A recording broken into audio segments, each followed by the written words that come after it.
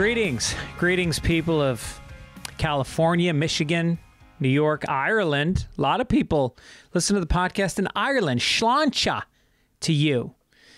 And what a day. I recorded a podcast today with Moshe Kasher, who I love, who's a friend and is super talented, and I had a blast with. But then I had all kinds of technical issues trying to get everything to my producers at Midcoast Media.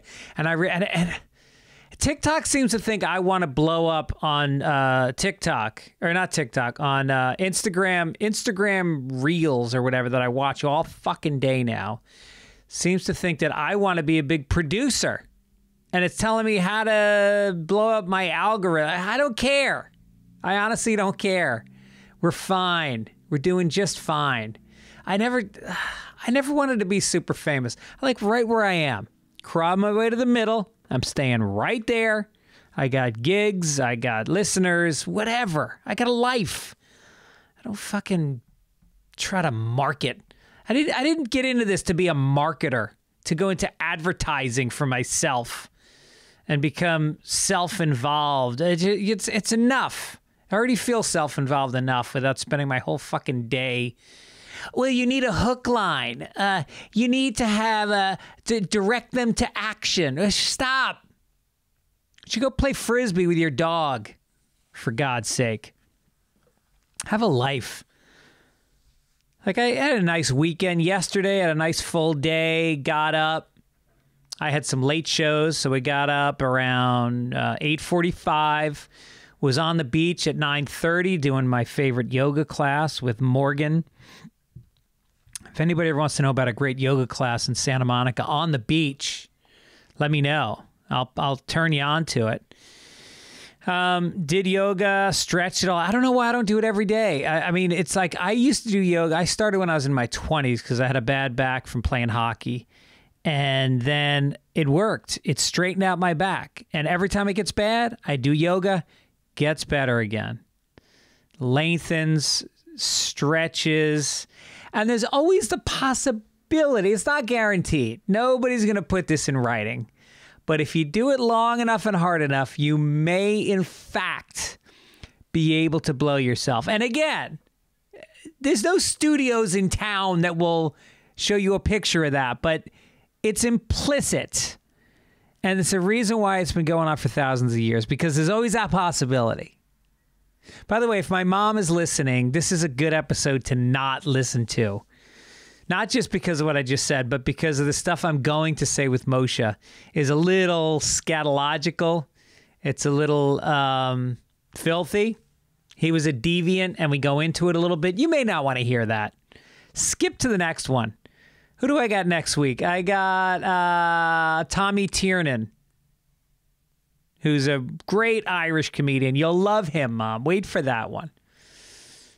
By the way, I noticed the other technical problem is I noticed when I videotape myself during the interview, I cut off everything from my eyebrows up, which is kind of good.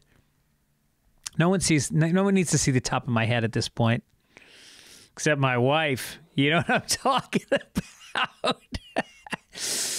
Anyway, so I did morning yoga. I went to Penmar with Gibbons and Fitzgibbon, and not Gubbins. He was off at watching the Rams game in person. So we went there, had some lunch, saw a bunch of friends. You know, it's just a great hang. There's like people you run into that you haven't seen in a little bit. Dogs, lots of dogs, little kids, cute. And then it's funny because there's picnic tables, and outside there's a bunch of big screen TVs, but we were set up so we could see the Rams game on one TV and the Jets game on the other TV while we're eating burgers. And I noticed that people congregate at their own tables in life. It's a metaphor, but we all stay at our own table. There was a table of old men, kind of retired. They'd played around at golf, and now they're just enjoying something. They got nowhere to go. They are lingering because they got to go back to a stucco apartment in Marina Del Rey and watch Fox News, and who wants to do that? So they're kind of lingering in the sunshine, digging all the human vibes going on around them. And then there was a table of very attractive women who were doing a lot of pursing their lips and taking selfies with the golf course in the background. Okay, we get it. We get it. And then there was a table of, how do you say it? Fat people. They were all fat. It's just weird.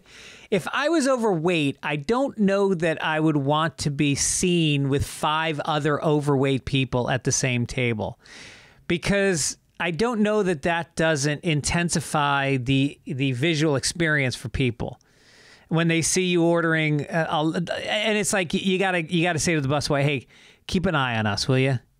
Don't leave a lot of empty plates on our table. It looks bad. Here's an extra 20. Just clear often, because there's going to be a lot of food coming through here. And they were having fun, but they kept standing up in front of the TV. It's like, come on. Yeah, you're big. Don't stand in front of the TV.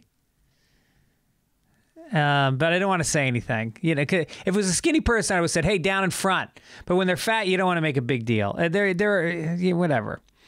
What else did I do? Oh, and then me and Annie Letterman went for a big walk. Here's what's funny is Annie lives in Venice, but she lives on kind of not a great block. And I said, let's go for a walk. And I walked her through the real Venice, down the walk streets, through Washington, on the canals. And she's like, wow, I feel like I've never even seen Venice before. Venice gets a bad rap, and I'm sick of it. Venice is a multicultural, artistic, edgy, gritty, urban, beautiful, colorful, dynamic place. And it's not that dirty. It's really not. There was a lot of homeless people during the pandemic, and that shit blew up on the internet. There was a lot of videos of homeless encampments, but a lot of that has been solved. A lot of those people have been put into different housing or placed, and it's not that bad. So cut the shit and stop rolling your eyes when I meet you in fucking Detroit and I tell you I'm from Venice. Why don't you look around? You go to Austin. Those guys are all shitting on Venice. Hey, look at 6th Street. Give me a break. Then I came home, and my daughter was with her 2 buddies, and they had gone to, ready for this, a boxing club. Like, it was outside. There was an event outside where her friend won $100. Like, you go in and you box other women with a lot of headgear and pretty big gloves, but fucking, she showed me video. They were wailing on each other. And they were pretty good, I got to say. I think my daughter got the bug. She wants to do kickboxing now. One of them got a bloody nose and cried, but then she was fine with it. And it was Venice, so there was a lot of tough chicks. There was a lot of tatted up girls with broad shoulders and bad backgrounds, miserable childhoods, taking it out on each other. So they got lucky. None of them got beat up too bad. So that's going to be her new thing. And then I made dinner for everybody. My friend Amir K, who's a very funny comic, he has a boat, and he went out to Catalina Island. He comes up to me at the Comedy Store on Saturday night, and he's like, you like tuna? And I'm like, yeah. I'm thinking like can of tuna, you know, Charlie the tuna, mayonnaise. And he's like, come out to my car. So I come out to his car, and he opens up the back, and he gives me a freeze-dried package of freshly caught tuna that he got at Catalina Island that day. He rode his boat out there and fished. He showed me the video. He brought in a tuna fish that was like fucking 6 feet long. It was crazy.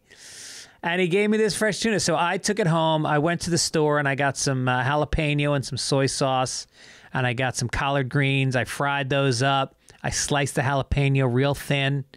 And then I have some high-end Japanese knives, and I did some sashimi with the me and Owen sat down and we had some sashimi, and I made some Israeli couscous on the side. It was real nice. So thank you to Amir K. And that was my Sunday. How was your Sunday? My pool's still alive in my pool. I took out 4 entries. 3 out of the 4 are still alive. Detroit fucked me on that game. Overtime with a field goal. What's going on there? Do I even want to talk about this? There's a lot of comedian news. Like Bill Maher can suck it. He's a piece of garbage. He's a fake fucking... He's had writers for 20 years that have lived and died for him, that have sweat for him. And now he's fucking over the Writers Guild and continuing on to his show. And if I ever see him, I swear to God, I'm going to fucking punch him right in the belly. Not the face. You can prove that in court. I'm going to wait till we're kind of alone, and then I'm going to fucking gut punch that piece of shit for being a scab. A fucking low-life piece of shit scab. Anyway, I'm a little worked up about it. It seems like there's a lot of comics in the news. Russell Brand has been Me Too'd. I don't even know what that means anymore. Doesn't that seem like something from a bygone era? But it's still happening, and not marginalizing the accusers. There's 4 women that claim various degrees of sexual assault from him. He, of course, denies everything, and now we're in a he said, she said situation, which will... I think play out in court. I don't know if anyone's pressing charges or if this is all just out in the nether, but he's a little fucked. And here's the thing: is like I'm tired of all these comedians acting holier than thou. Like he's this guy who acts like he's so fucking moral, you know? Just shut up and tell jokes. He's not even a good comic. I respect his mind. I think he's a really kind of very smart guy, very informed. I mean, I don't agree with a lot of his opinions, but God bless him for having opinions. That's good. But don't put it all out there like you're like this guy, Hassan Minhaj, who is on The Daily Show, and I guess is a pretty big comic. I've never met him. I've never seen him, but I guess there's a New Yorker article about how he claimed a lot of things in his stand-up that weren't true, that he embellished some truths. Here's the thing about that is I lie all the time in my act, but it's stuff like, you know, it's things like, saw a homeless guy and he said, I don't know what I lie about. Most of my stuff is true, but you can tell when it's a lie. When I'm making something up, there's usually a very hard turn where you go, oh, that was a written joke. That's funny. And I mix that in with some real shit from my life. But the thing about Hassan Minhaj is like, he kind of puts himself out there as a spokesperson for brown people, for Indians or Muslims or however he identifies himself. And because of that, he's taken very seriously, and he's given a certain level of respect, and obviously the accolades that come with it, as well as the, you know, career success that comes from being somebody who's serious and purposeful. And then it turns out it's all bullshit. All this stuff he told some story about like that they sent anthrax to his house, and the reporter checked with all the hospitals and checked with his door guy and his mailman, and nobody could corroborate the story. And he said, oh yeah, I made that up. And he said because of who he was, what race he was, that this happened. And he said that his prom date fucking humiliated him at the prom because she didn't want her picture taken with him. Meanwhile, this girl got dragged because of it, like death threats. Her life was kind of fucked up. And it turns out he asked her to the prom. She said no. That's all. She said no. And then he made up this whole story that he showed up at her house and she had another guy there and the family kicked him out and all this bullshit ruined her life. I mean, whatever. All I'm saying is, if you're going to do comedy, just do fucking comedy. Everybody stop trying to pretend. Oh, you know, the important thing is that I'm saying something. Shut the fuck up. Stop saying something. You know? Just be funny. It's a crutch saying something. I mean, if you're that good that you're killing and people are laughing and you're saying something, hey, tip of the cap. That's fantastic. But I'm talking about people that have been doing it for 3 years and they're already making big statements. They're getting clapped, or they call it, when people clap at the setup. Anyway, I don't want to shit on comedians. Speaking of me being a comedian, I'm going to be in Escondido at the Grand Comedy Club September 22nd and 23rd. Shirley, Mass, October 5th. Manchester, New Hampshire, October 6th. Nashua the next night. Foxborough, Mass the next night. Sacramento, Arlington, Baltimore, Houston, Bakersfield, San Francisco, Fort Worth, all coming up. Go to Fitzdog.com, get some tickets to come on out. Also, if you want tickets to other things like, say, sporting events, concerts, theater, then you are going to go to Game Time. It's fast and easy. It's a great way to get tickets without stressing about, am I buying them too early? Should I wait? Are tickets going to go down? Yes, they're going to go down. And then Game Time is going to let you swoop in, baby, and get a last-minute deal. Flash deals. You're going to hit a couple taps on your phone. It's going to download to the app. No printing, no transferring, none of that crap. You're just going to take a look, by the way, from the app at your seats and what you're going to be looking at from your seats. It's pretty amazing, and they have a guarantee if you find tickets that are cheaper. They've also got $20. Well, here's the deal on it. Snag the tickets without the stress with Game Time. Download the Game Time app, create an account, and use code Fitzdog for $20 off your first purchase. Terms apply. Again, create an account and redeem code Fitzdog for $20 off. Download Game Time today. Last minute tickets, lowest price, guaranteed. And right now I'm looking at tickets for John Mayer is going to be in LA for like $83. That's not bad. No, I'm sorry. John Mayer is $339. Wait, there's somebody that I found that was like $38 that looks good. Ed Sheeran, $58. This guy was the #1 grossing touring act last year, and now his tickets are going for $58. What's up with that? But I would highly recommend John Mayer. Hozier, I really want to see Hozier. Those are $170. But it whatever your area is, punch it in and it'll find what you want to find. Anyway, another great thing I want to talk about is HelloFresh. Farm fresh, pre-portioned ingredients, seasonal recipes delivered right to your doorstep. Don't go to the store. I love to cook, but I don't like to prep. I don't like to, I'm not a shopper. I'm a cooker. So fall is here, and this is a time to get stuff delivered, and you can make a meal, and you get the credit while they do all the actual work. They do all the portioning and the shipping, and it's great. And the fall is tough. It's busy. Your kids have games, football games. You're going out. You're trying to squeeze in the end of the summer, and you don't want to waste that time cooking and shopping and doing all that stuff. So they have these quick and easy 15-minute meals. You can get dinner. It takes less time than delivery and is cheaper.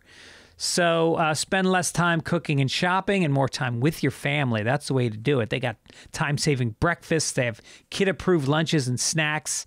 Everybody stays happy with that. Me and my daughter cook together because Sundays in the fall, I watch football. I really like to watch football. And then I cook dinner because I feel guilty that I haven't done shit all day. And so last week I did a little HelloFresh with my daughter. I made, it was a chicken. What kind of chicken was it? Mozzarella crusted chicken. Oh, so good with fresh vegetables. They've also got I had a steak with this peppercorn sauce on it. Really delicious stuff, like restaurant quality. And you can cook it now, and you can save money, and you can make everybody happy. So go to HelloFresh.com/50 Fitzdog and use code 50Fitzdog for 50% off plus 15% off the next 2 months. Go to HelloFresh.com/50 Fitzdog and use code 50 Fitzdog for 50% off plus 15% off the next 2 months.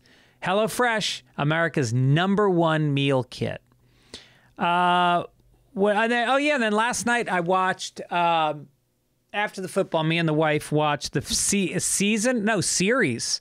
I believe they did 2 seasons and they're done with this Winning Time about the Lakers back in the 80s. And, Magic Johnson versus Larry Bird, that whole matchup. Fucking great show. John C. Reilly will win an Emmy. If he doesn't, something's horribly wrong with the universe. Really enjoyed the show. Check it out if you haven't seen it. It's on HBO. And then, and it's funny because they play, the theme song is very funky and has like, it's like a disco funk song.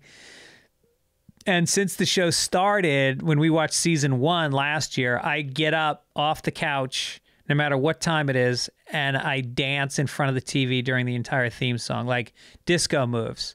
And my wife laughs. And I did it last night, and I pulled something in my ankle, and she laughed even harder. So isn't that sweet? Isn't that what marriage is all about?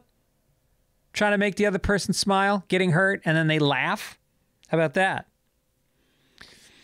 All right, we got a couple of pieces of mail. Mark G said, oh no, this is a no, Obvious Irony said, when was the last time you said the word pathos out loud? That was just a word that came to mind for me. I have not said pathos. That's the kind of name, that's the kind of word that like Hassan Minhaj would say, or Bill Maher, or these comics that are saying something. I say words like fart and diarrhea and tit. Those are the words I enjoy, not pathos. All right, couple quick overheards, and then we'll get going because it's kind of a long interview as well. Mark G is standing at a gas station in North Idaho. Woman in front said to the cashier, "We were riding dirt bikes and I felt weird, so I stopped and came here." The woman then paid for a tall boy White Claw, king-size Snickers candy bar, and a clear blue pregnancy test and walked out of the store. Well, I think if you think you might be pregnant, then get on a fucking dirt bike for sure. Definitely challenge that fetus. Shake it loose. And by the way, if it's a gas station, don't just sell the pregnancy test. Plan B's, same aisle. Eye level, right next to it. Maybe you don't even need the pregnancy test. Just go straight for the Plan B. That way, you didn't know. You'll never look back and wonder. You just take the Plan B and don't think about it. Right, people? And then Blair Peltier, nice last name, rolls off the tongue, Peltier, said, I assume that's a man, could be a woman, could be either. Owner of a donut shop in Lafayette, Louisiana. He said, Saturday, as the morning was winding down, an elderly gay couple was sitting at a retro dining table sharing a cream puff. That's a little on the nose, isn't it, guys? I overheard the sprier gentleman say to the other one, I'm not proud. Are you proud? That is an interesting thing to put on gay people. It's like, who is proud? Like, I mean, I'm married. I wouldn't say I'm proud. I'm happy. I'm satisfied. I'm fulfilled. I'm not proud. Proud sort of sounds like you're rubbing it in other people's faces. So what's with the Pride March? What are you proud of? That you're gay? You're proud of that? I'm not proud of being straight. Don't be proud of being gay. Just be gay. Just suck it. Suck at the dick. Be happy. Be fulfilled with it. Play with the balls. You're gay. Anyway, the other thing we want to talk about, speaking of gas stations, from the gas pump to the grocery store, your utility bills, your favorite streaming services, inflation is everywhere. Come on, make it stop. Thankfully, there's one company that's out there giving you a much-needed break. It's Mint Mobile. As the first company to sell premium wireless service online only, Mint Mobile lets you order from home and save a ton with phone plans starting at just, ready?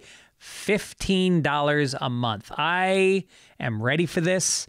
Maybe as a sponsor, I should have gotten it already, but I am going to do it this week because Verizon sucks. All the big companies suck. They are multinational corporations that don't care about you. Their websites suck. They're hard to use. And, you know, I think Mint Mobile is going to make things easier for everybody. It's obviously going to save you a lot of money. You can bundle it. It's just, you know, at a time when, you know, money's starting to tighten up. I'm noticing it. People aren't going out as much, and you're looking for places to save. This is a great place to start. They You go online, you eliminate, by doing it only online, they eliminate the traditional costs of retail, pass it on to you. Unlimited talk and text plus high-speed data delivered on the nation's largest 5G network. You use your own phone, you keep your own phone number and all your contacts, and you don't have to worry about any of that stuff. Switch to Mint Mobile and get premium wireless service starting at just $15 a month. To get your new wireless plan for just $15 a month and get the plan shipped to your door for free, go to mintmobile.com/Greg. That's mintmobile.com/Greg. Cut your wireless bill to $15 a month at mintmobile.com/Greg. By the way, support the sponsors, folks. They're what keeps the oil in the broiler here on the podcast. So make sure you remember to put in those codes when you do it. It helps me out a lot. I do appreciate it. All right, my guest today, who I also appreciate, is a guy who has been around for a long time doing really high-level quality comedy, podcasting, written books, done a lot of specials. He's got this book called Kasher in the Rye that talks about his crazy teenage years growing up in Oakland. He has deaf parents. Both his parents are deaf, and his father was like a Hasidic Jew. Very interesting life. He's been on Fallon. He's been on John Oliver's show, Conan, Showtime, Chelsea Lately, all of it. He was also a co-writer on Chappelle's show. He's done a lot. And I was really happy to have him. He made it all the way from the Valley to Venice today, so I thank him. And here's my talk with the great Moshe Kasher.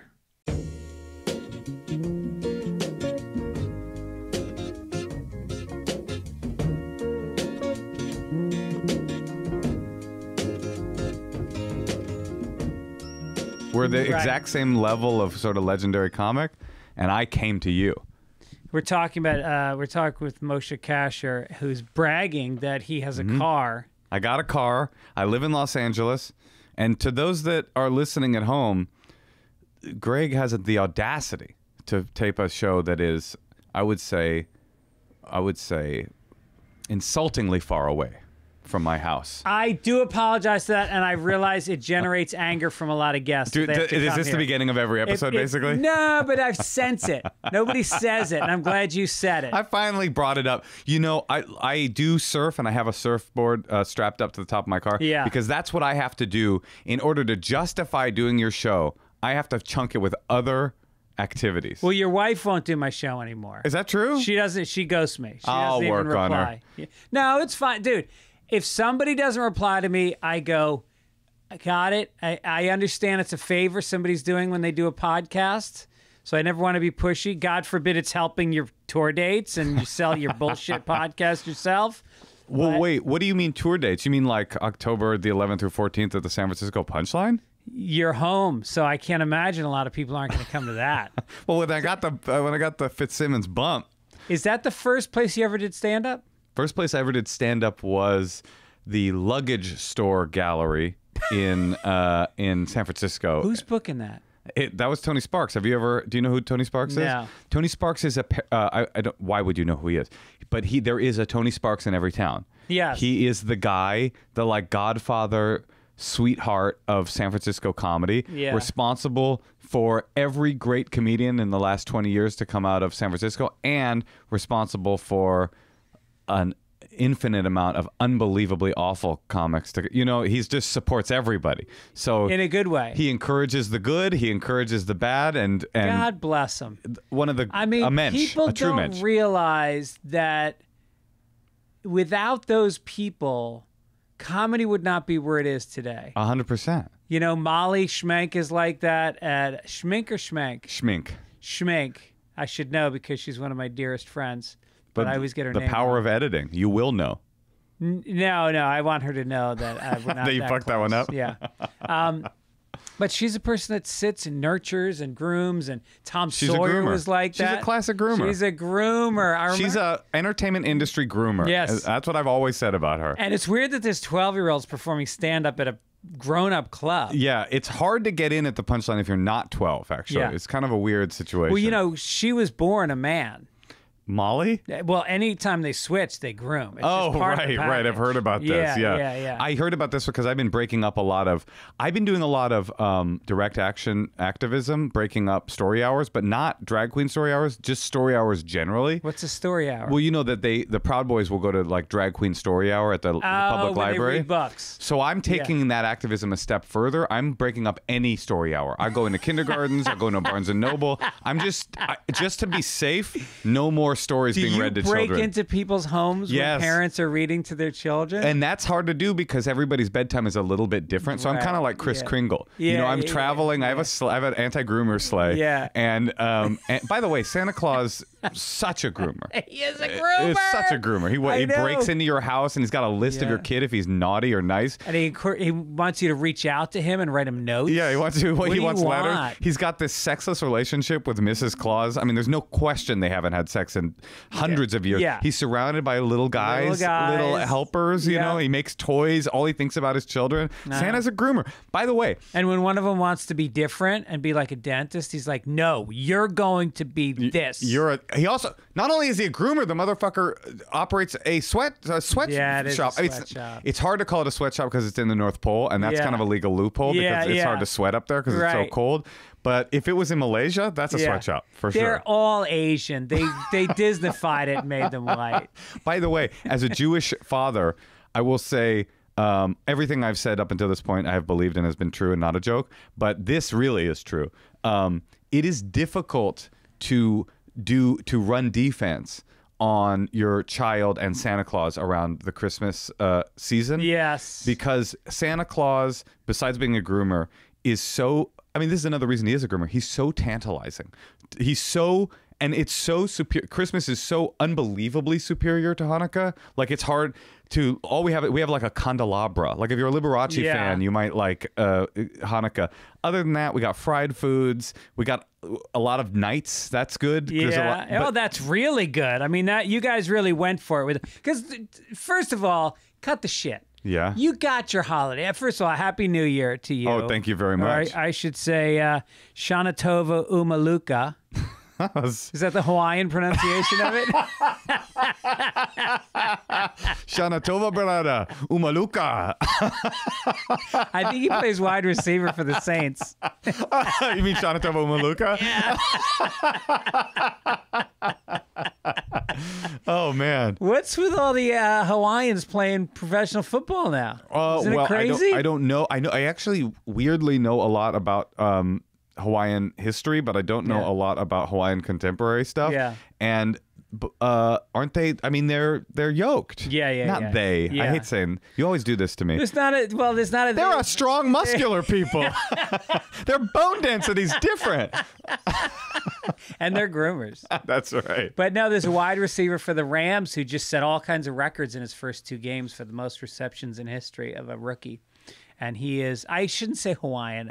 He's Polynesian. Polynesian, I guess. Samoan. Maybe Samoan. Or, I don't know. I have done a lot of research about Polynesian history because it's like one of the most fascinating historical stories ever. Going how far back? Well, I read this book, a great book called Hawaii by James Michener. I've heard of that book. Yeah.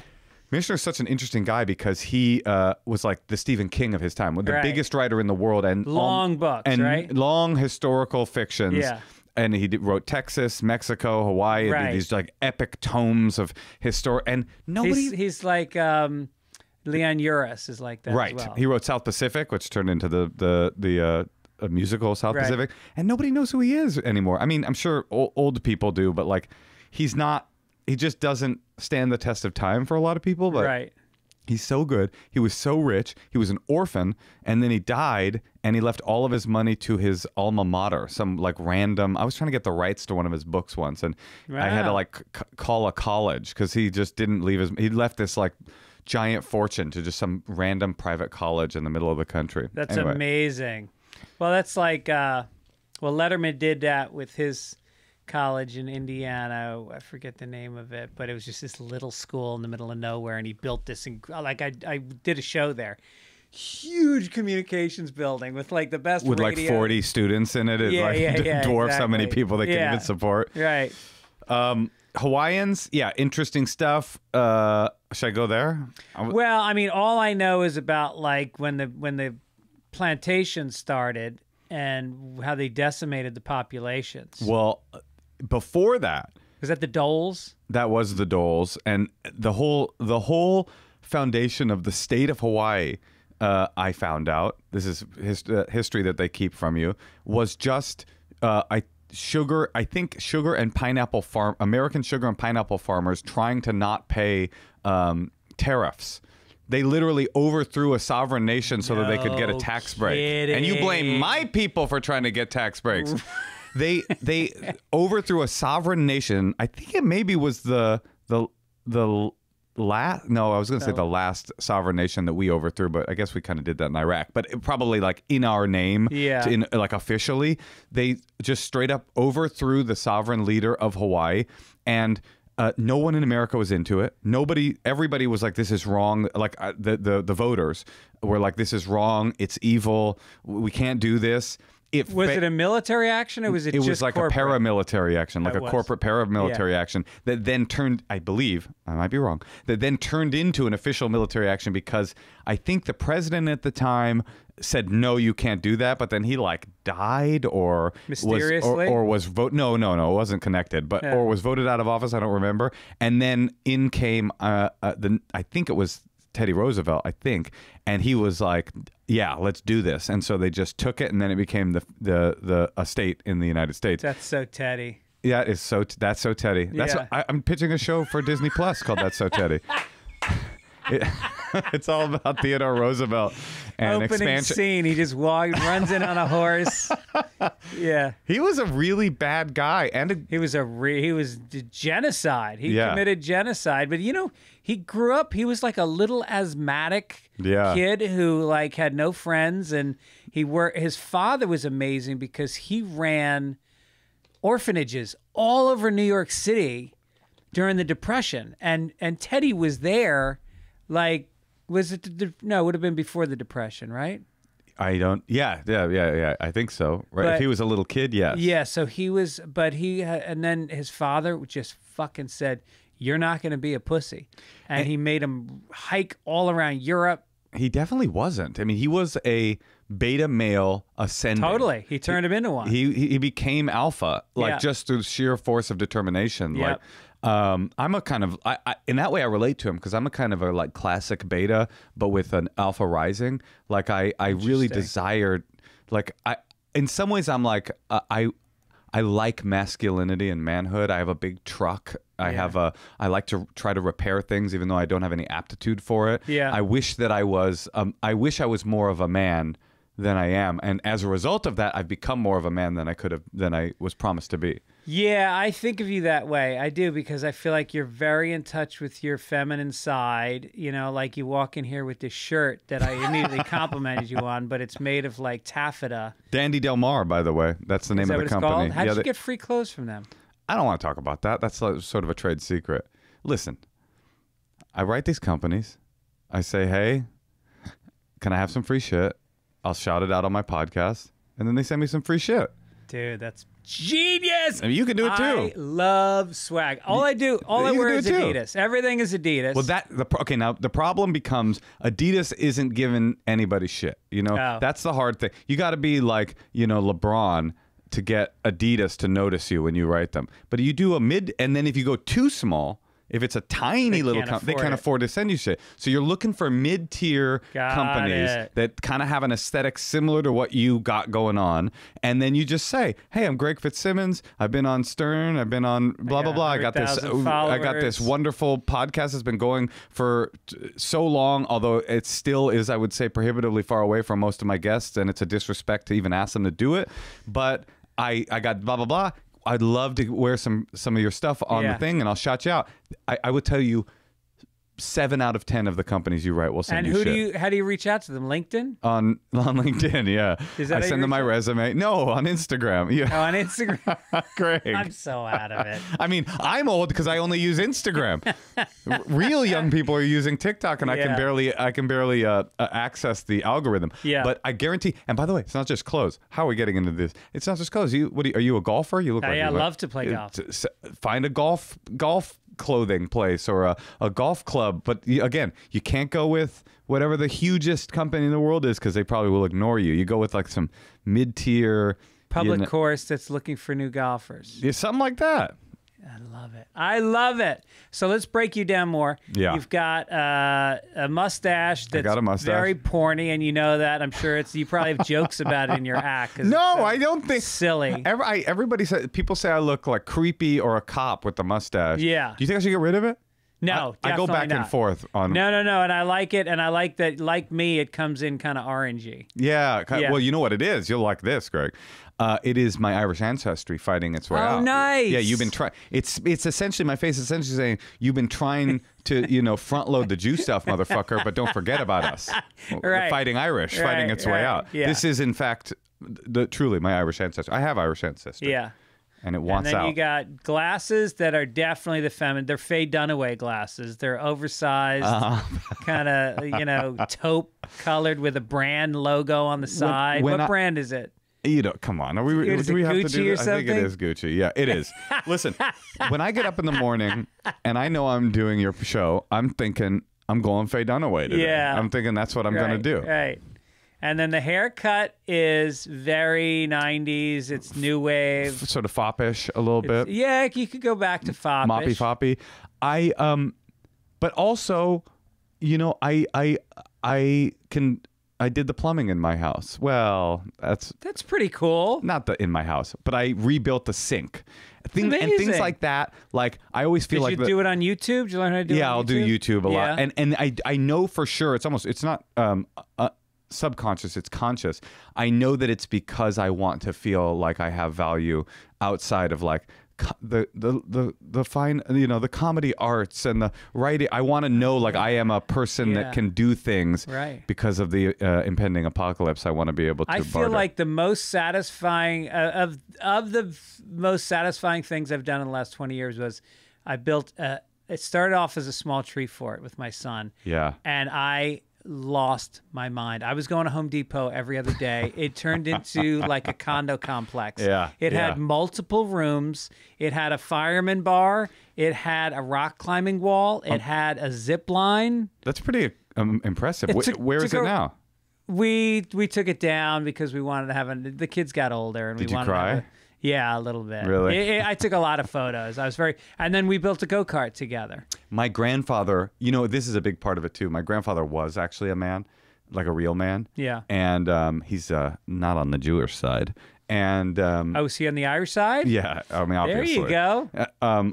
He built this cabin in Mendocino that is in my family. He built it essentially by hand. We always say by hand, but I mean, he didn't lift the logs with his bare hands, but he built this cabin and he was a builder, but he was also an English professor. He's kind of who I think I want to be, although he was also kind of a wife abuser. So that part I'll opt out of. Okay. But I have these essays that he wrote me because he was a writer, an English professor, that he wrote me when I was a little kid. And they're these really funny, they're comedic kind of like essays from grandfather to grandson about one of them in particular is about how to build a treehouse because we have a treehouse at the spot in Mendocino, and it's a comedic piece. It's all about like build it high enough that only giraffes can come in, but you have to be able to feed the giraffes to get them to go away. But when grown-ups come, they won't be able to access the treehouse. You can throw things at them.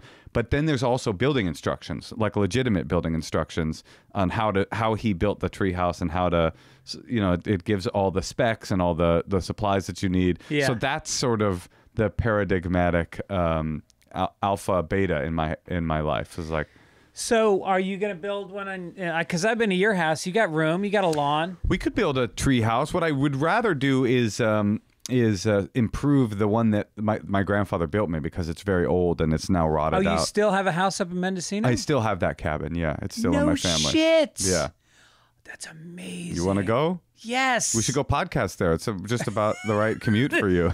You're not going to let it go. No, I just thought it'd be fun. But honestly, Greg, you could go. I always tell people, and not your listeners, but my friends, go up there because it's uninhabited 90% of the time. And I'm like, I want my friends to go up there and see it, but nobody ever takes me up on it. Is there going to be a Wolverine in there or something when we show No, up? although there is a mountain lion somewhere in the area that has been reported. Yeah. I lived up there for like 6 months or so during the pandemic. Me and my whole family were up there, and it was it's so beautiful. Is Mendocino Marin County? Mendocino is Mendocino County. So Marin, Sonoma, Mendocino, Humboldt. Okay.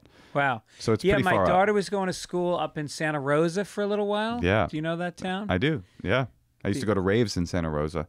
Actually, you? I was just in Santa Rosa with my look that you're describing so well. Yeah. I have this RV because that's a part of my Alpha. It's not an RV. It's like a man's RV. Okay. Does that make sense? It's Is like it a Jetstream or it's like whatever it's called? No, it's called like an Overlander. That's the style. It's like a big lifted 4-wheel drivey looking kind of. It's not a trailer that you hook onto a truck. No, it's an actual. It's a big old truck. Can I take that to the cabin? No, now that is where I draw the line. But so that's a part of it. It's got big old tires, and I go camping in it, and it's like my favorite thing to do, and it's my prized possession. I value it more than my family's lives. And I was sitting on the side of the road because I was trying to send a text message, and in Santa Rosa, which is a very Northern California kind of hippie town, but probably a little bit of drugs too. And it's also the Charles Schultz Museum is there. That's right. Yeah. The Charlie Brown thing. So I'm pulled over on the side of the road. I've never had this happen to me. I have these glasses on actually, and all of a sudden I'm deep in text, and I look up, and I'm in the like hour 4 of a very long drive because I'm trying to get all the way to LA. So I'm a little cracked out. I look up, and this woman is walking towards me, like smiling and kind of like waving, and I like roll down the window, and she's like, hey. I was like, hi. And she's like, this is a nice vehicle. I go, okay. She's like, what you up to? I go, can I help you? And she goes, whoa. She's like, whoa, that was a little aggressive. And I go, what are you talking about? And then all of a sudden another woman comes out of the passenger side, and they're kind of coming up. Yeah. And she's like, I thought you were cool, like a traveler or something. And I said, yeah, I am a traveler, and I'm actually traveling away from you right now. Yeah. And she turns around, throws her hands up to the other girl, and she goes, he was not cool. And I go back to the car. And it was so surreal. I was like, what did this woman want? I mean, it's got to be either drugs. Right.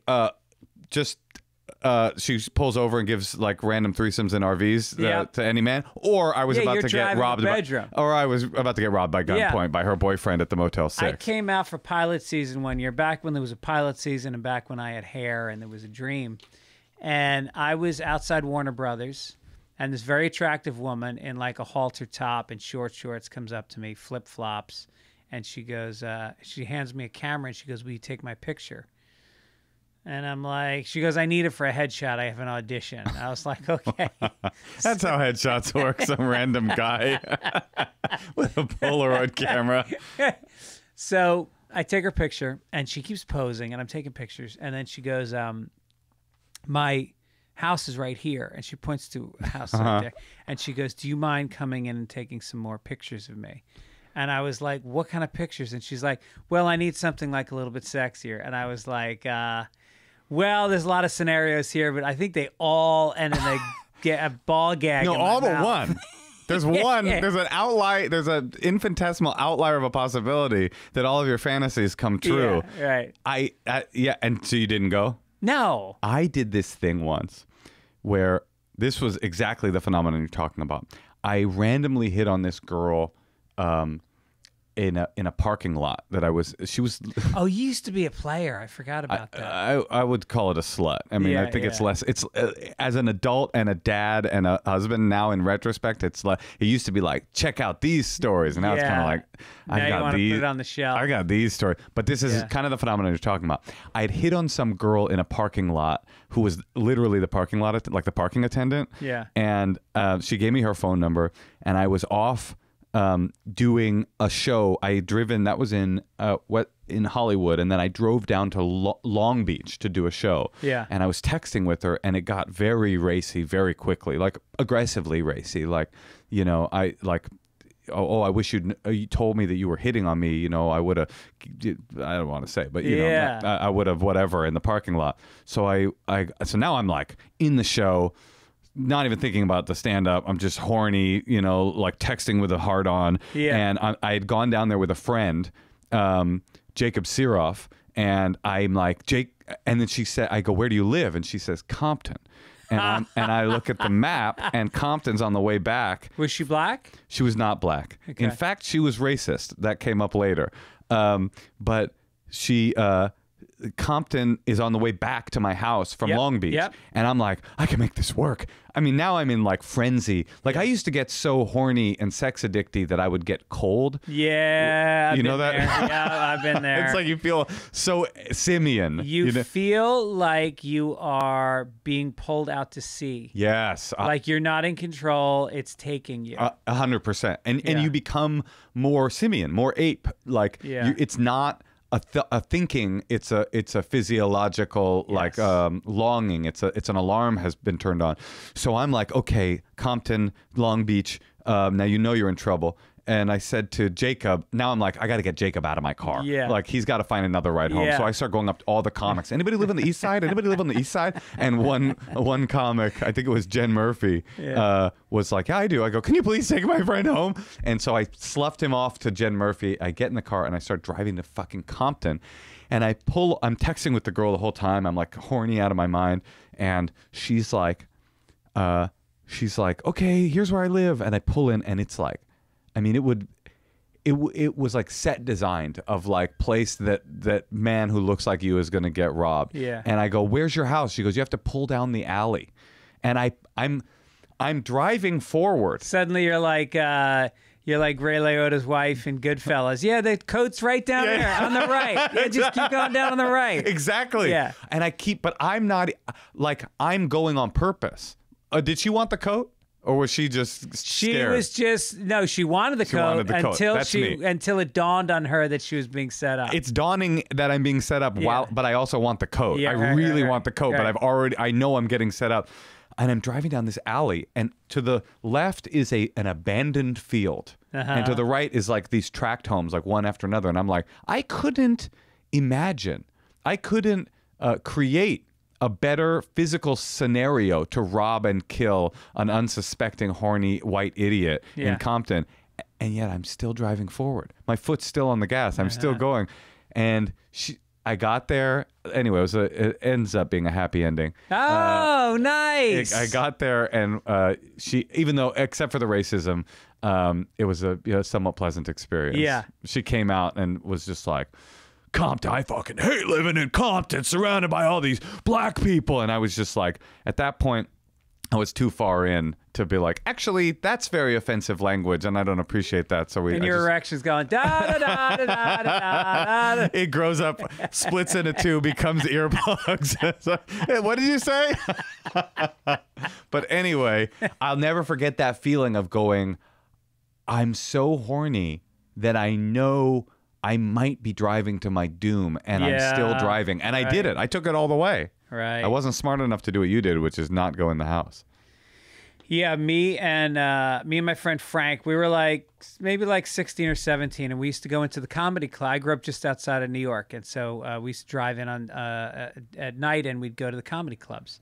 And so we were I don't know how we got to talking to this girl. It was outside the club. We came out, and she was, black chick, super hot, and she was flirty with us. And we're like, all right, this is unusual. We're young. She's a little older than us. And then she goes... You had performed? No, we were watching. You were random. Although I'm embarrassed to say, we used to go heckle. We were 16-year-old kids with fake IDs, and we would heckle like Paul Reiser. Wow, no. Yeah. Oh, no. Yeah. The karma, man. And you then, must feel that way anytime you get heckled. Like, I deserve it. I deserve this. Yeah. And so, and then we would drive home, and we'd go over what our good heckles were.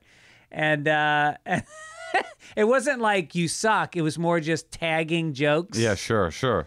And it's like being when you're at when you do stand up in England or at a black room. Yeah. It's like the heckles aren't going to be "you suck." The heckles are going to be a line funnier than you just said. Exactly. So you better bring your A game. Like you never want the audience to go like, "Now that audience member, that guy was very clever." Right. Although sometimes you have to, not feng shui. What do you call it when the Asian term for when you use somebody's energy? Like judo. You don't go count. Aikido. You go aikido, and sometimes you just take what they said and then you tag that, and then you give them credit. 100%. You go, this dude's, My line always when someone says something genuinely funny is I laugh, and I genuinely laugh, and then I say, "Don't ever be funnier than the performer." It's incredibly and then disrespectful. You get the power right back. I admit that it was great, and then we keep moving. Exactly. So, so we pick up so then she goes, "Can you guys give me a ride home?" And she lives in the South Bronx in like a really fucking scary neighborhood. So we drive her there, and she was kind of insinuating that a three-way was going to go down. Yeah. And so we got there, and then I was fucking around with her, and she got offended by whatever I was saying. And so we got there, and it turned into, you can come in, you're going to stay in the car. So she brought, You had to stay in the car. I had to stay in the car. It's like the Warriors. You're just like sitting in the car hoping nothing happens to you. He went up? So he goes up, and I'm out in the car, and some guys come by, and they start standing near me, and then closer, and then I was like, "Fuck this!" And I drove away. No, you left your friend. There's no cell phones. We had no cell phones or anything like that. So I left my friend, and then not permanently, but I was like, I can't sit here. Yeah. And so I just kept doing laps, and every time I'd do a lap, they'd walk up again, and then he came out, and like apparently he just had raucous, crazy sex with her. And then I drove him home. If you just kept your fucking mouth shut, you could have been in there. I've blown it several times with my stupid mouth. I have too. I've blown it, and from bad decision making. You were making me remember. I was once upon a time at the Comedy Store, and I had like the horny sex addict's dilemma, one of the ultimate Sophie's choices of a young horny single comedian. These two girls came up to me and were like, "Can we come back and hang out with you?" And I'm like, And then this like, it was in La Jolla. And so it's this like hot, rich, 60-year-old, like La Jolla, cougar gilf. Was Really? like, "Here's my phone number." And I'm like, I'm looking at these two things. I'm like, what is the hotter thing here? I can't determine. A night with one much older woman, or a night with two young women. Like I truly, it was a real difficult equation. And finally, I pushed my chips in on the threesome. Yeah. We went back to my hotel room, and it became immediately clear that the other girl had been taken hostage by her friend, and she's hiding on the balcony, and the girl's like tugging me into the bed while there's like literally just a random stranger like looking off into the distance, and we like sort of made out on the bed, and then the girl like knocked on the glass window slider, was like, "It's time to go," and we left. I made the wrong decision that night, and it haunts me to this day. I got a question. I just saw this TikTok. Because I am young and in touch with kind of what young people do, so I would look at TikTok, and it's this street interviewer asking Japanese women if they think prostitution is cheating. Yeah. And I would say 75-80% of them were like, "No, it's not cheating."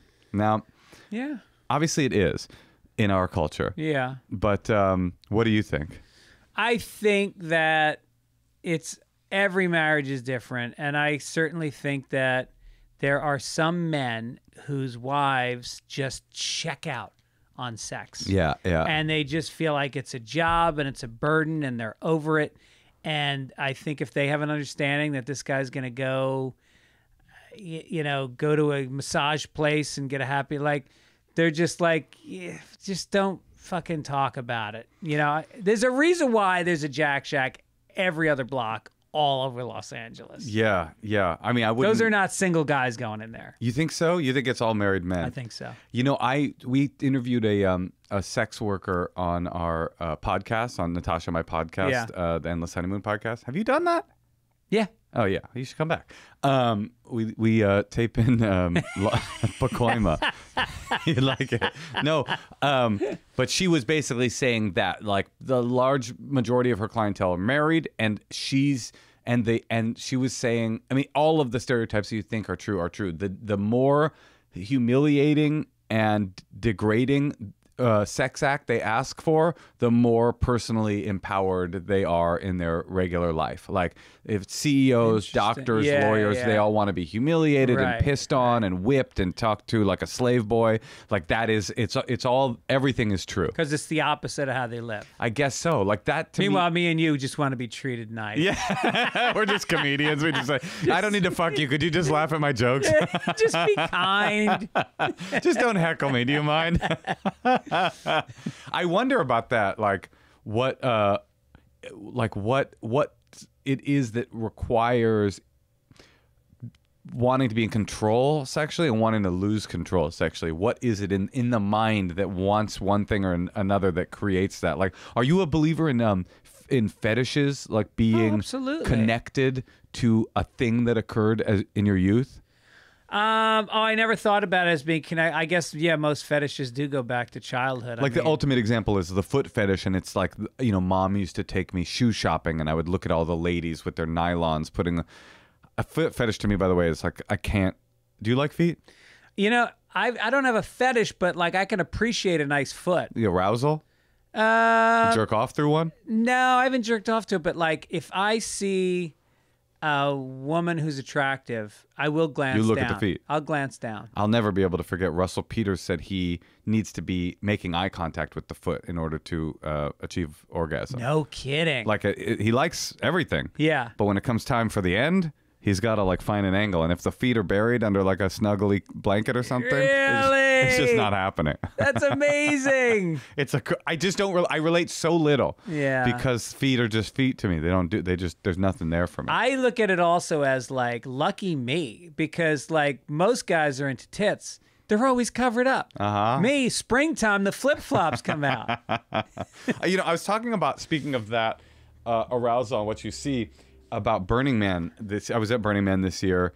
No. Yes, I was there. Well, this is my 20. You know, I go every year. No, but did you get trapped this year? I mean, it was such, Greg, it was such fucking hype. It was such bullshit. Really? You were reading. In fact, if anything, the media coverage of it made people panic. Not they the said actual. 70,000 people were trapped there. Well, 70,000 people were there. Yeah. And you couldn't leave for 2 days. Yeah. But so it's like everybody was planning on leaving on Sunday or Monday, and instead they left on Monday or Tuesday. It's the way they were covering it was that it was like Hurricane Katrina, but actually it was like a minor inconvenience, and people were loving it because everybody loves to hate on Burning Man and Burning Man people, and people were like, oh, look at these. This comes back to our alpha conversation. They go like in my comments are like, I love it. Rich people cosplaying as poor people suffering. I love it. Yeah. And I was like, you don't know what this is. These are not rich people cosplaying as poor people. These are weak people cosplaying as survivalists. They love this. Yeah. Like this is finally, after decades of this being actually an incredibly easy experience. What, it's hot? People always go, oh, it's a very rough environment out there. It's hot. It's like, it's hot here. It's hot in LA. You have to, yeah. So now they were like, oh, my survivalist skills I can make it through 48 hours in the mud. That's an interesting insight. It's true. Kind of like the reality of what you've been playing for the last 2 days. And everybody loved it. I tell you what, like there was. I have good friends. One of my friends has an RV. He's got 4 brothers. They have an RV. They live in Reno. Once a year, they go get the RV. It sits there all year. For that. It's just to go to Burning Man, and they've gone for like 15, 20 years. Yeah. Everybody, as far as I could see, was like loving life. Yeah. Like we were stumbling through the mud, putting like plastic bags over socks, over then another sock, and then another plastic bag, like all these like best practices on how to make it through the mud. I mean, was it pathetic? Sure, a little bit, but it was fun. It was. Was Natasha with you? Oh no, she doesn't do it. I was laughing she did it. I made some tactical errors. I brought Natasha once. My problem is I used to work there. And so I have... No shit. Yeah, I worked there for a long time, for like 15 years. And so my whole circle of friends there is Nick Kroll came and we hung out there once, and he was making fun of me saying basically I hang out with like the blue collar strata of Burning Man. It's like I'm with the working. I'm like with the dock men, Right. and he's because Nick was off in this camp with all these like beautiful people, like having hors d'oeuvres and these like beautiful costumes, and I'm like, come meet my friends, and it's just like a tank, and I'm just like, look, it's a custom built tank that we made or whatever. And again, it's because of my like alpha desires or whatever. So I bring Natasha. Unfortunately, Natasha is much more on the where Kroll was tip. But I've got this whole infrastructure for the people I've been camping with for 20 years. So I bring her there 2 years in a row, camping with these like fucking, essentially like season 2 of The Wire. Yeah. And then the third year she was pregnant, and I was like, "Oh, you should just come." That was the end of that experiment. Yeah. She never came back, and we'll never come back. Wait, so we were talking about fetishes, and then you brought up Burning Man. Did I cut you off? No. Oh, I was just asking what if you thought that they come from birth. But actually, you know what? I got a story about a fetish at Burning Man. It connects. I was just looking through. The reason this person came into my mind again is because they transitioned, which is like a really interesting. I've been alive a long time. When someone that you slept with has transitioned and is a man now. Yeah. I was like, now that I'm doing a bit about on stage where I'm like, do you know what this means? I'm bisexual. I've been bisexual this whole time. Right. Like all these jobs I got looked over for as a straight white man. You could have told me. But anyway, because they came into my feed and I was like, oh wow, how interesting. I was recalling our sexual interaction, and I still had Facebook does this very creepy thing where they save a decade's worth of correspondence, and I was like, I wonder if I could find it, and I did find it, and they were like, we had slept together, and then I think they wrote me or I wrote them and was like, no, they wrote me and were like, sorry, that was a little awkward. And I was like, oh, it's okay. I just felt, it was. I remember that the sex was like kind of, it wasn't bad. It was just, there was something off.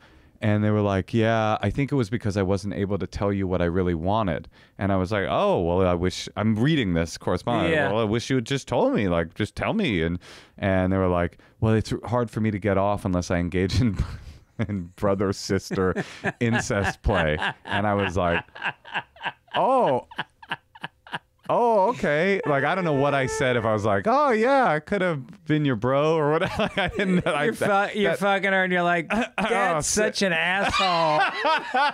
I hate our bedtime. Our bedtime sucks. Oh, man. I wish he didn't go to church still. Yeah. I mean, that was definitely, sometimes you play, when you're in the alternative community. Yeah. You're like, yeah, I'm a freak. And then the person that you encounter is like, oh, you are? Here's what I'm into. You're like, oh, I guess I'm kind of like a square. I remember this other girl once. I'm trying to think if I ever slept with somebody that got kinky. At all? I mean, like a little bit of choking, a little bit of hair pulling. Sure. Classic, like entry level. Yeah, I don't know that it ever got crazier than that. I mean, brother-sister incest play, that's pretty crazy. That's pretty high up in the kink, I think. In the intellectual kink, right? Yeah. Like, because there's all the physical kink where it's like I'm tying you up, I'm pouring urine on you. Like, right. This is all kink of the mind. Yeah. I had one person once, early when I first moved to LA, that she was like, we were kind of like kissing, and I was smoking cigarettes, and she was like, put it out on me. And I go, what? Oh, and she's like, put it out on me. I was like, no, I'm not, I won't. I mean, I wanted to like be supportive, so I kind of like, flicked a couple ashes on her, but I was like, I'm not going to put us, what are you, crazy? Yeah. So anyway, we're hooking up later. But it just goes to show you who the kind of like what she was into. We're hooking up later, and she's going down on me, and she keeps like biting me. Uh-huh. And I go, ow, stop.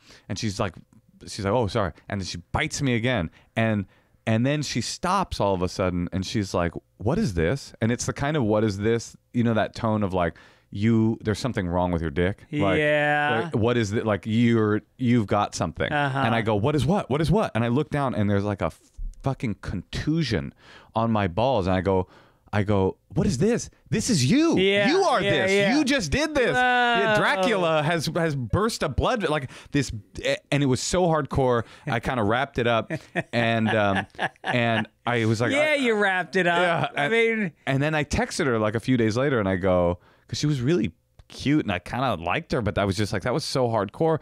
I wrote her, I go, hey, I just that was fun, but I think like maybe you play a little too rough for me. Yeah. And I remember she wrote back instantly. She was like, okay, no problem. We don't have to see each other anymore. Just, I thought, wow, that's impressive. Like, not even a like, oh, I can dial it back or we can negotiate. No, it's just like, if you don't like me chomping on your testicles as hard as I possibly can, we're not a match. Yeah, it's we're over. not. Yeah. By the way, my mom listens to my podcast. It just dawned on me that she listens. She started listening about a year ago. I'm sorry, Mrs. Fitzsimmons. I felt self-conscious about this podcast this whole time, actually. Yeah, Mom, I'd never choked anybody. It was gentle. It was a gentle massage. Listen, I'm a father now. Yeah. I'm a married man. My sex life is much more straightforward Christian American values. Yep. Santa Claus style. Good for you. Thank you very much. God, it's hard to step back from the. That's the thing is like, I wonder if once you go kinky, if you can get married and then rein it in and have a more conventional sex life. Well, that is the do you know about this thing how right-wing people don't like pornography? There's a lot of interesting things about right-wing people that are fascinating. You mean they profess to not like pornography? Yeah, I'm not saying they don't watch it. I'm saying it's a thought, a stream of thought in the right-wing osphere that pornography is bad. And it's like anti-FAP. It's the online right wing. It's the neo right wing. My other favorite thing. I'll get back to the technology. The best part, the most interesting detail about them is they don't like. And I'm not saying this is like Mitt Romney. I'm saying this is like, the kind of 4chan-y sort of. Yeah.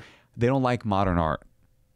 They're anti-modern art. Not all of them, but it's a stream of thought in their world that modern art is degenerate and representative art is good. Classical, and it's kind of the most interesting philosophical thing that I've learned about them. Like, that's really fascinating. Yeah, like, it is. The idea of deconstructing, because it's kind of ports over to what they're talking about, the things that they're rallying against in society, right? Is like, trans rights and, a reconfiguration of the racial mosaic in our society. Like, they're saying, like, we don't like when things become deconstructed and harder to understand and harder to grasp. I like when an apple looks like an apple. Yes. I want a bowl of fruit and that's it. Look at Barbie, the Barbie movie. Like, it was a representation of Greta Gerwig's vision of something. Yeah. And you watch a movie and you go, all right, I'm looking through the lens of an artist. Right. That's it. It's not saying we need to all be this or subscribe to this, but can you take a step back and appreciate art for being a snapshot of somebody else's mind? Well, that's the problem, is that politics has infected everybody's brain to such a degree, and this is not a right-wing problem. This is an everybody problem, where people just think that they've got news brain, and they think everything is. I follow all these surfing like blooper accounts, like kook slams, and there was some great video the other day of some guy cutting some other guy off, and it was a really funny video, and then one of the first comments is like, Biden voter guaranteed. It's like, why? No, I made a mistake. Why is he a Biden voter? I was driving in to do a spot this weekend, and I'm on La Cienega and this gas station, and the gas price, and I'm not making this up, was $7.35. Sure.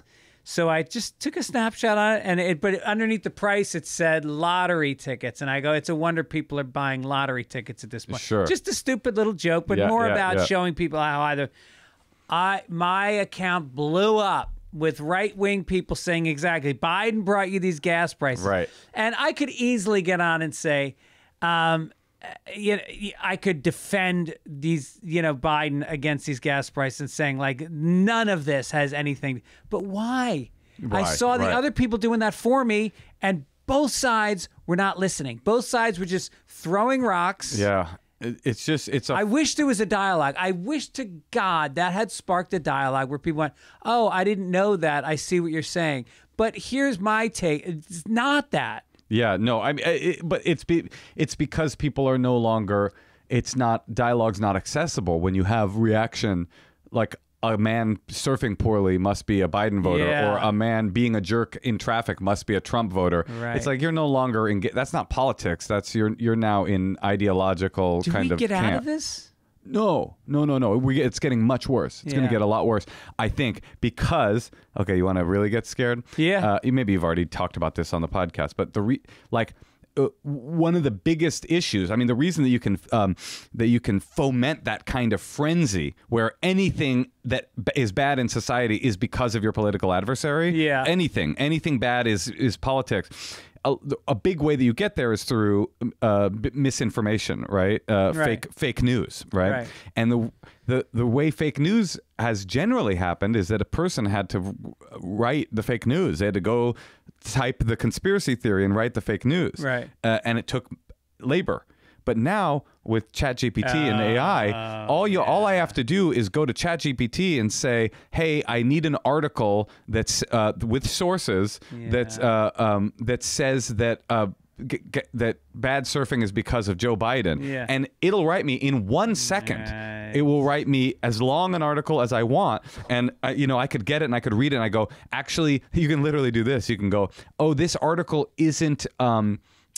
Inflammatory enough. I needed to make Biden voters look much worse. I need to make Trump voters look like they are about to plan an attack, and it'll just do anything you want. Wow. It's got some little safeguards, but not many. Yeah, I know there's a little bit of safeguarding on it, but yeah, but also you can get it to write the article and then tweak it and make it worse. 100%. Yeah, its safeguards can be easily overridden by now, you. I mean, it's almost there, but you look at Kyle Dunnigan's account and you realize like how close we can get to making somebody look like somebody else and doing an impression of them and putting words into their mouth. So they say the first big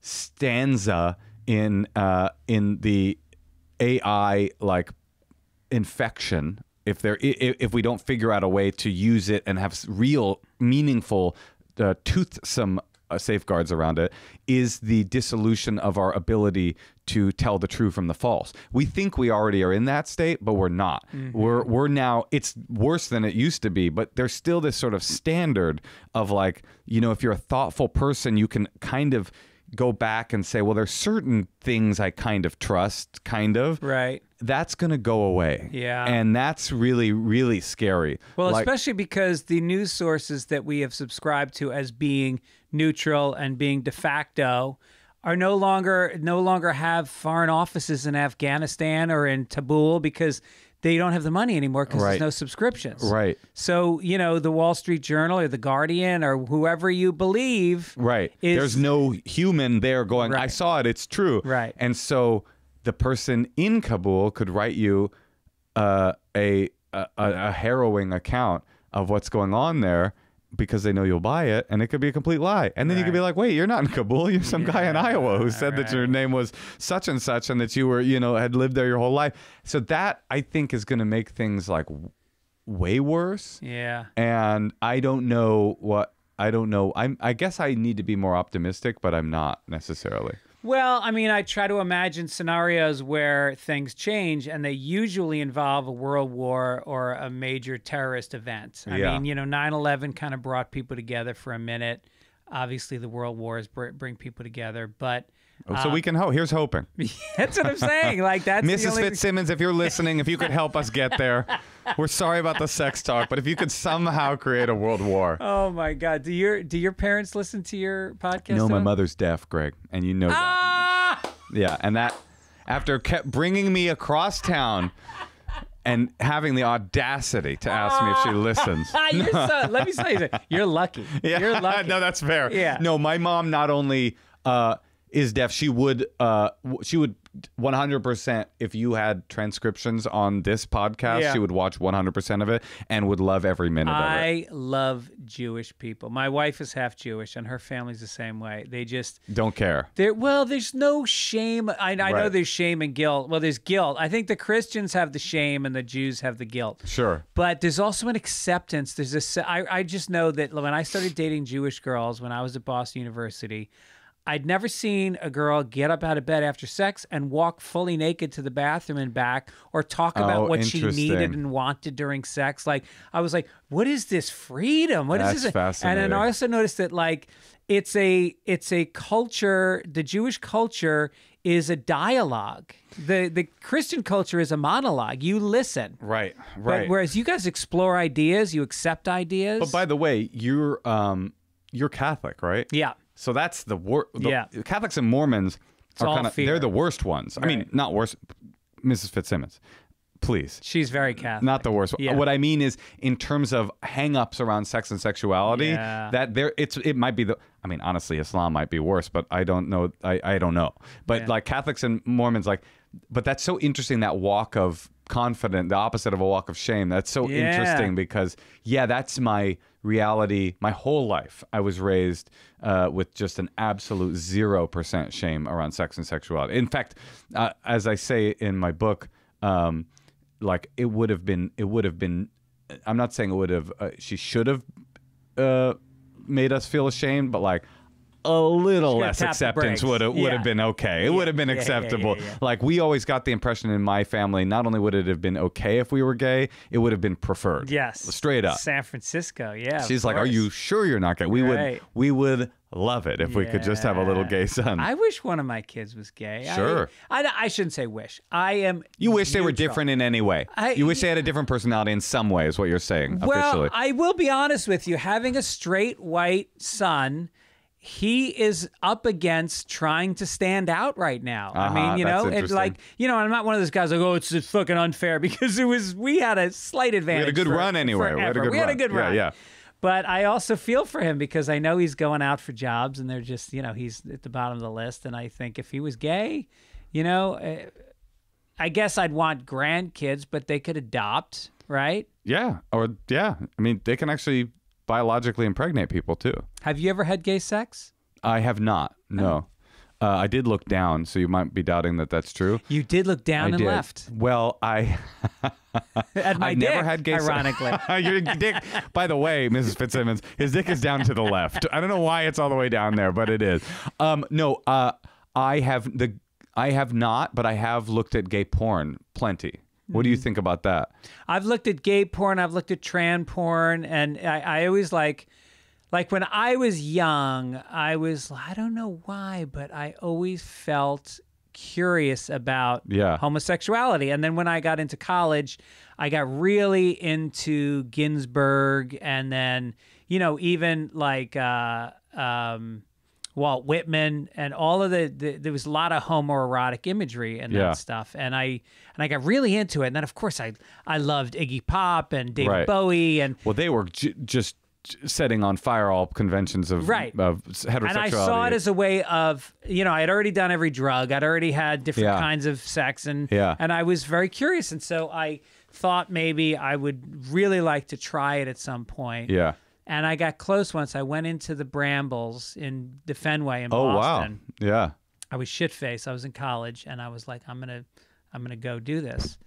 And I went in, and it really was like a fall night with shadows coming through the leaves. And I was like, I didn't know how it worked. And then this guy just like appeared.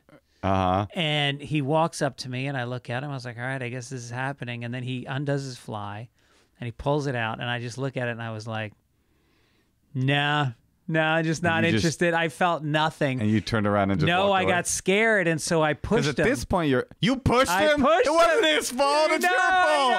I know. What did he do?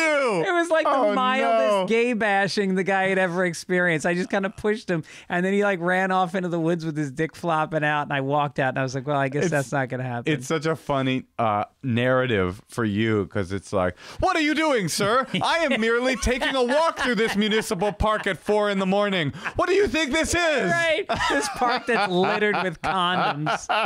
Yeah. I bet he, by the way, didn't enjoy being pushed. But I don't think there was any part of that man that was like, what just happened? Yeah. He was like, I see. The guy's done all the drugs. He likes Iggy Pop and David Bowie, and he thought he's done everything. Maybe try this. But then he got here, and he looked at the dick, and he was like, maybe a little bit too much for me. And then he pushed me. Yeah. I was his rite of passage. You know what's weird is I think that I I think I'm surprised you never did. Well, me too. And I think that as I've gotten older, I mean, now I'm in a monogamous relationship with my wife, but I actually think that I would be more likely to try that kind of tete-a-tete now as an older man than I would have when I was young. Because even though I was like a progressive and raised with very few hang-ups, I still had, you can't escape homophobia completely. Yeah. I still had like ambient things about like masculinity, what it means. Right. I feel like much of that is gone. Most of it is in my my truck and in the P trap on the You're gonna blow a guy in that truck. Yeah, I'll bring him to the truck. I'll blow him, and while I'm down there, I'll open up the plumbing and I'll say, "Check this out. It's pretty nice." Right? If you speaking of plumbing, yeah, right. now that we've cleaned your pipes, check this out. What do you think, sir? Yeah, Natasha's like, why do you have a mattress in the truck? That's weird. You know, I always said about gay cruising parks that they are the ultimate iteration of male sexuality. Like those parks aren't about gayness; they're about maleness. Yeah, that males are so horny that if two men like to fuck each other, they will literally just set up like open air fields, like flea markets of just like free sex. Yeah. Like it has nothing to do with gay. A gay cruising park. I think that is part of what drew me to it was the idea that I was so horny and it could happen I wanted women to want to be as horny as I was. Right. And the idea that the other partner would just be that into it was so appealing to me. That's what I said in this bit. I said, I can prove it has nothing to do with being gay because you've never heard of a lesbian sex cruising park, have you? No, like they do not exist. Right. So is that true? A lesbian cruising park? I could be wrong, but I don't believe that exists. It really is about male sex and sexuality, those parks. To me. Right, that's what men want. If we could, I said in the joke, I go, yeah, listen, if we could convince women to hide in bushes and suck our dicks, we would. Yeah. But historically, they've been very cool to the idea. Right. So, yeah. Interesting. Yeah, I was in a in San Francisco. There used to be this kind of peep show place near the Punchline. The Lusty Lady. Is that what it's called? Called the Lusty Lady. And interestingly, I have a great story about this place, but interestingly, the first unionized strip club in America. Oh, right. Sex Workers of the World Unite. There's a great book I want you to read, by the way. Yeah. It was written by my wife's cousin named Rachel Kushner, and she wrote a book called The Mars Room, which is set in a strip club in San Francisco. Oh, cool. And it's fiction. It is one of the best novels I've ever read in my life, but it really is about growing up in that kind of crazy I'll 100% world. read that. Yeah. I'm going to send it to you. I do a thing on my podcast where I do appreciate guests coming here, and I almost always send a guest a book after the podcast that we've talked about. Did you hear what happened with my book? What? This is a little weird, but I really want to tell the story about the Lusty Lady. So, oh, yeah. Well, let me tell you the Lusty Lady story, and we'll get back to this. Yeah. So I walk into the Lusty Lady, and, I'm young, and I'm like 29, and I walk into a peep show thing, and I get the tokens. Sure. I mean, can you imagine if they put a black light on a token for a peep show? And I put a couple in, and they show you the most hard. It's like German Shepherds, like horrible. Oh, it was a porn peep show. Yeah. This is not the Lusty Lady. It's something else. Yeah. So I look at it, and then I notice a light flickering to the left of me, and I was like, that's fucking weird. And I look over, and there's a hole in the wall. Yeah, sure. It's a classic. And I was like, and then I hear a guy go into that stall, and I was like, looking at the hole, and I was just like, I could put the hole. That hole's there. It's there. Well, you know why? I mean, it's so funny we keep coming back to it. That situation is about gay shame. It's about guys that are like, I want to have a blowjob from a man or from whomever, but I need to be looking at straight pornography in order to do that. So I'll just put my dick over in this hole. Like I went to this club in San Francisco called the Power Exchange once upon a time, which was like a full-on sex club. And in theory, it's supposed to be everybody. There's multiple floors. There was a men's only floor, and then the second floor was men, women, and trans women, right? And if you're a woman, you could essentially get in for free. If you're a trans woman or a woman, you get in for free. If you're a man, you pay a bunch of money. And if you're a man on a date with a woman, you could get in for some half price. And then there was another tiered pricing, which is if you wore a towel only, you could get in for a cheaper price, but if you wanted to wear your street clothes, it was more expensive. The whole thing, there was a lot of tiers to it. Yeah. So I went in, and I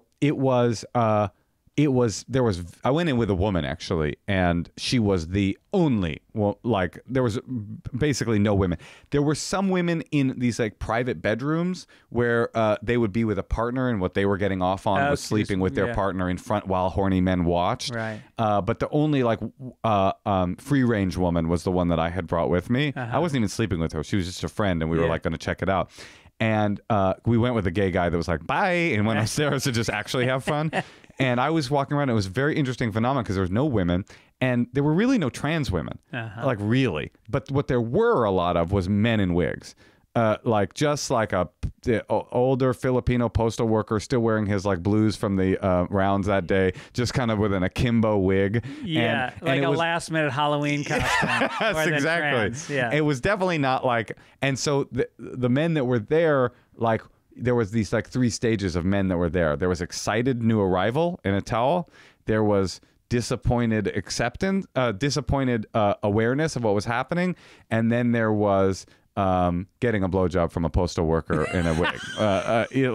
It was like you definitely felt like this system isn't quite worked out for what people want, because the real listen, they might have been actually trans women, but I got the impression that the real trans women and women were just nowhere to be found.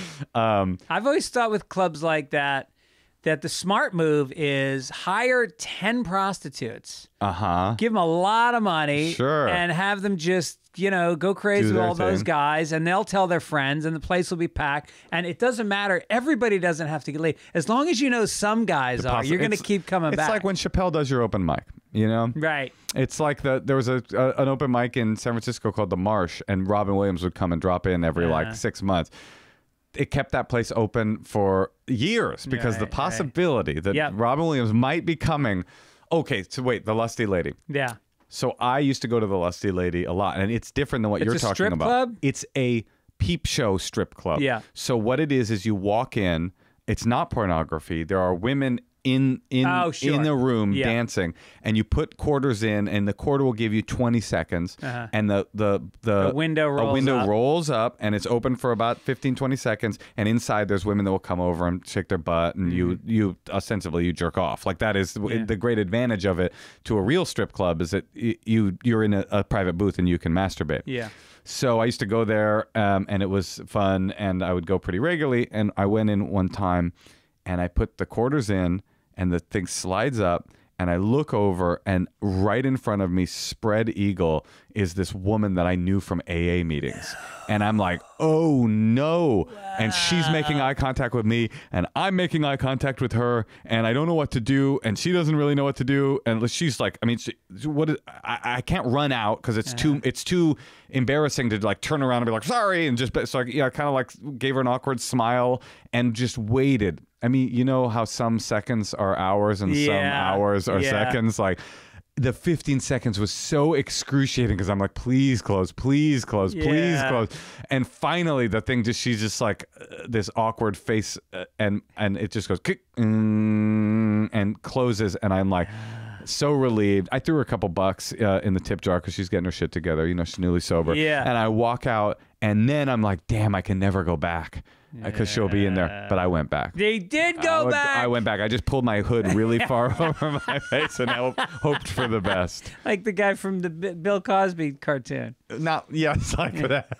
Yes, like that guy. All right, listen, let me get to, I don't want to keep you all day because I know you want to surf, but I have, there's a thing we do called Fastballs with Fitz. Okay. I'm going to ask you some questions. I ask all Love it. of my comedians that are guests. Who was the worst opener on the road you ever had? The worst opener I ever had on the road? You want me to call them out by name? No, just describe what happened. Well, I could tell you the worst situation I ever had opening. Okay, that's better. I opened for Bruce a couple times, actually. Bruce would call and ask for a white opener at this club called Pepper Bellies that has since burned down. and he wanted a white opener. So I would Just so people know, Bruce is black. Yeah, black comic, a great black comic, Very funny, black super comic. funny, and his middle act, I don't know, maybe it still is. I looked him up recently. He's still active.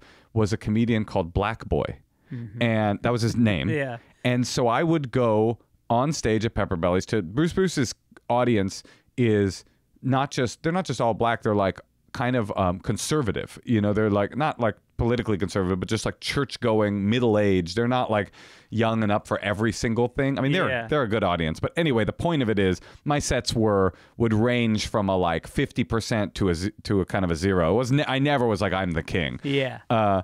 So why did he want white openers? Probably just shake it up a little bit. I've heard of that before with the black act, like not to have the same kind of but I did fine. But then my problem was at the end of my set, I knew what was coming, which is what I was going to have to tell this audience that was barely interested in what I was saying. I was going to have to introduce a guy that they'd probably never heard of by the name Black Boy. And they don't know that that's the guy's real name. And they don't know that I'm not just some like pissed off guy that didn't have the greatest set or whatever. This is why he hires a white guy, just for that moment. And so I go, fuck, I keep thinking about it. And finally I just go, okay, well, anyway, that's the end of my time. I just wanted to introduce you for BET and other places. Ladies and gentlemen, Black Boy. And you could hear the audience go like, what? Like, what the fuck did he just say? And I would just put my head down and fucking beeline to the back of the club and just and hope that he would reintroduce himself as he got out. And he was very funny because, well, I mean, this was... He would say if I had a good set, he would say, "Give it up for my man." Yeah. And if I had a bad set, he would pretend he didn't know who I was, and I'd be like, "We've been working together for like 8 shows, you know?" He'd be like, "Who the fuck was that?" I go, "What do you mean, who the fuck was that? Have you never had a bad show?" Anyway. Oh, that's awesome. All right. There's 2 types of people in the world. Yes. Go. Oh. There's 2 types. Well, Democrats and Republicans. And Democrats, they're trying to ruin everything. 2 types of people in the world.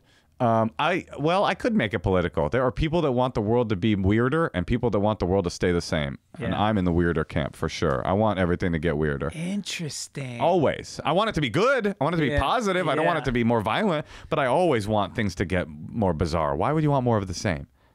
I've never understood the idea of... Well, I think in a sense, even though the media portrays us all as what's really just the fringe 5% on either side. Sure.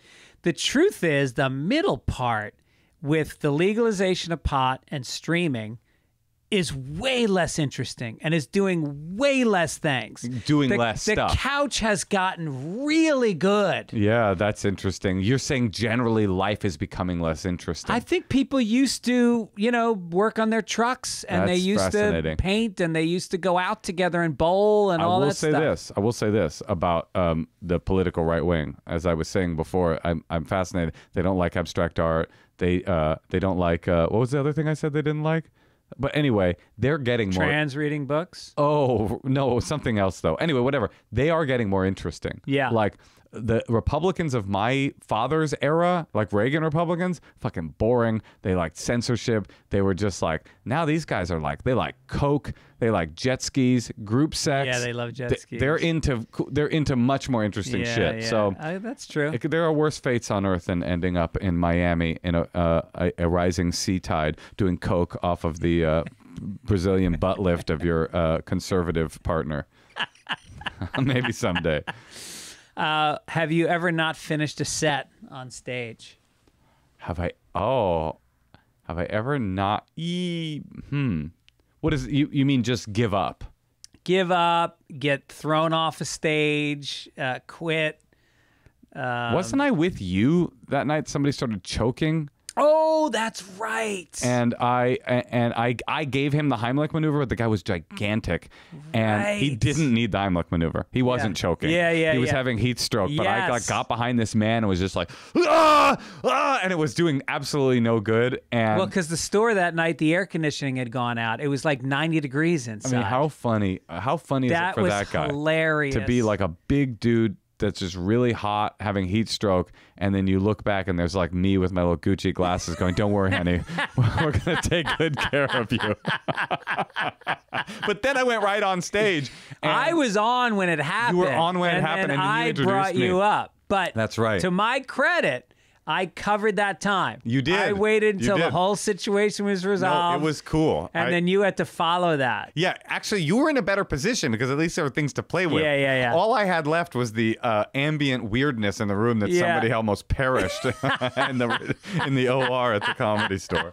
It was amazing, though, because Curtis, who was the manager there, knew CPR, and he came in and he didn't necessarily do CPR, But he definitely took over as a medical professional. They got a different vibe than guy who's been doing stand-up who's seen a video of the Heimlich maneuver trying it on somebody. I mean, I just didn't know what I was doing, but I knew I wasn't supposed to do nothing. So I probably just broke a couple of his ribs. I shouldn't even be admitting this on your podcast. He's going to come litigate.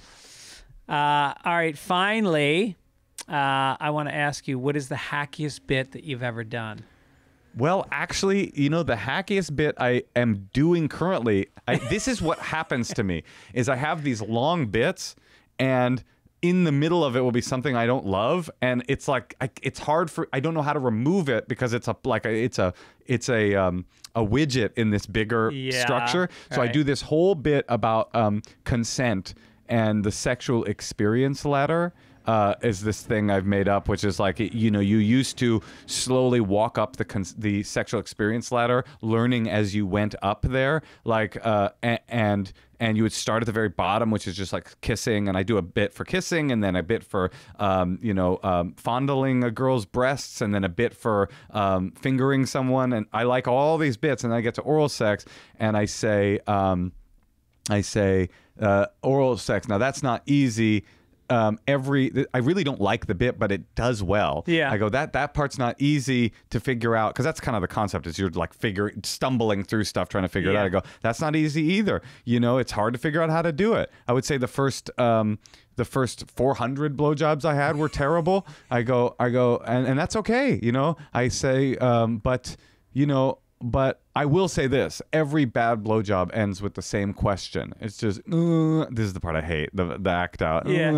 Like this? I go, like that? Fucking, of course not. Not like that. You thought that's what all the hype of the blowjob was about? Was this awkward tooth-based interaction? Listen, I know you don't have a penis, but fucking use your imagination. Try to extrapolate what pleasure could feel like. I go, well, I don't have a vagina, but I don't go down on women, but if I could jabbing my face into their vagina. Anyway, so I don't love the whole chunk, but especially the act out part. It feels piggish and just kind of like beneath the whole rest of the bit, but I don't know what to do instead. Yeah, sometimes you have a bit where you realize that if,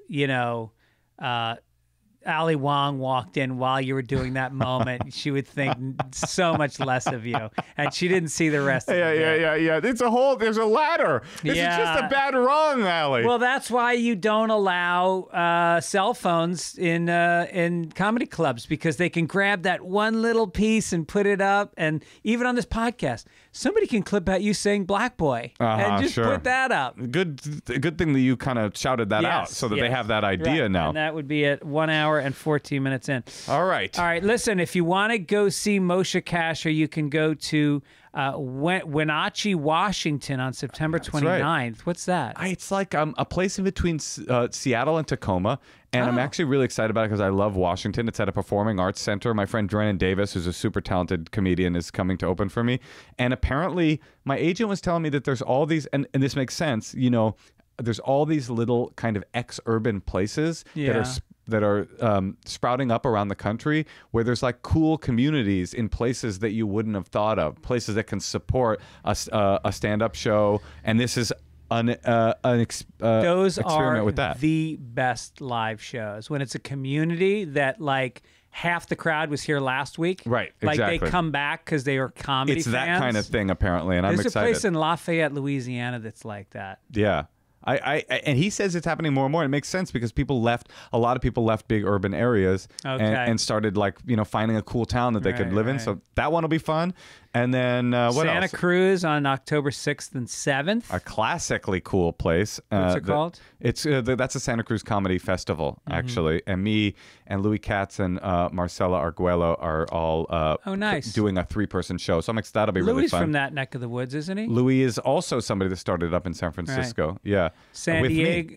I mean, he started before me. He was like one of my whoa, look at this guy. Yeah. When I first started, I was like, this guy's fucking got it. Actually, Louie stopped me in my early days, and because I do a lot of crowd work and I mess around a lot. Yeah. And Louie goes, you haven't been doing stand up long enough to be that confident on stage. He's like, you need to go write, stop doing crowd work and go write a bunch of jokes. And I took it very seriously. I was like, okay. I stopped messing around on stage. I started just writing and writing and writing. And then finally, when I felt like ready, I reincorporated. So Louis is one of my dearest friends, That's but also great advice. one of the wizards in my comedy career. He just got married a few months ago. I know. And then San Diego, the American Comedy Company. Oh, well, before that, I'll be in San Francisco at the Punchline, the 11th through the 14th, my home club. That's going to be really fun. With Brent Weinbach is featuring one of the funniest dudes. Just hung out with him 2 nights ago. Oh, did you? Yeah. I'm doing an interesting thing there. I'm doing 2 different shows over the course of the weekend. So every other show is a different show. I'm doing all crowd work shows. And then I'm doing a one-man show, like a proper full-on one-man show, kind of like maybe my next special kind of thing. Yeah. The one-man show is an exploration of a lot of what we've been talking about: masculinity, what it means to be a man, how I became a man. That's called Samson. And then the other shows are all crowd work. So you could actually come to both shows and see 2 completely different shows. Oh, that's amazing. Weekend. Yeah. That's great. Yeah, you're one of the great crowd work guys. Oh, One of your specials was all crowd work. I did an album that was all crowd work called Crowd Surfing. Yeah. All right, and for tickets, go to Moshe Kasher, MOSHEKASHER. Yeah, MOSHEKASHER.com. And check out his own podcast, which he does with his wife, called The Endless Honeymoon. Yes, yes. And catch him at shows around L.A. This has been so great. And I want to apologize to your mom. I love your son, and I'm sure if I met you, I would love you too. I think you're a great person. All right, thank you. She'll appreciate that.